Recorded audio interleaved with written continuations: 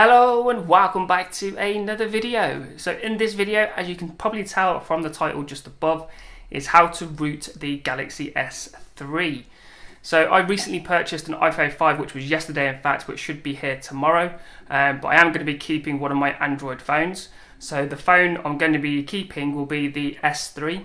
And the phone I'm actually going to be getting rid of is going to be the Note 2.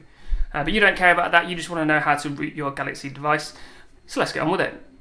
Okay, so let me just say first off, this is the stock Jellybean Rom for the Galaxy S3. As you can see here, 4.1.1. Nothing dodgy going on here. This is all stock out of the box. So what we need to do is actually put this into download mode. So what we're going to do is going to hold down the down volume, the power, and also the home button. Now if you keep holding these, you'll see that the volume comes up, and also it does take a screenshot as well. But if you give it a few more seconds, the device will power off, and in a second we can let go, as you can see here. Now all we have to do here is press the volume up to continue, and then we are in download mode, ready to get this thing rooted. Okay, so once the phone is in download mode, you now need to go to a Windows PC and get some files. So the files are going to be the actual tar file that we're going to use to root the S3, as you can see here. And then the application we're going to use to root the device will be Odin. Now I've got that here, this is version 3.0.4. So we're going to go in here, I'm going to open this with administrator privileges, and in a second it will open up.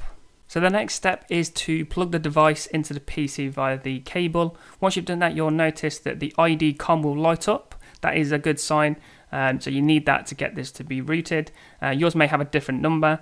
Once you've actually done that, we now need to browse for the files that we downloaded earlier. So I'm just going to go back a couple of folders and into the Galaxy S3 root files. And here you'll see the tar file. I'm going to select that.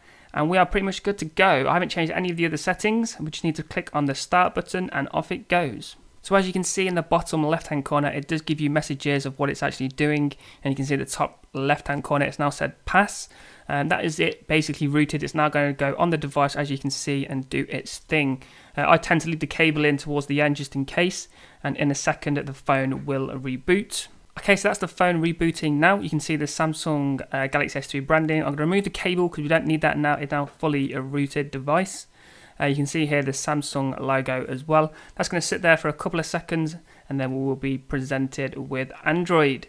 So once we get there, in a second, any second, there it is. So what I'm going to do is I'm going to unlock, and I'm going to go into my apps, and we will see two new applications here now. So one of them is going to be Super SU, and the other one is Clockwork Mod. So if we go into Clockwork Mod, in a second it's now going to ask us for root permissions. This is the whole point of what we're trying to do, is get root permissions on the device. So in a second, if we just give it 2 more seconds, it should be there. And here we go. So we've got grant or deny. I'm going to click grant, and it will say it is successful. So that is the phone now fully rooted. So now we can install custom ROMs, we can install more applications and tweaks and all of that good stuff on Android.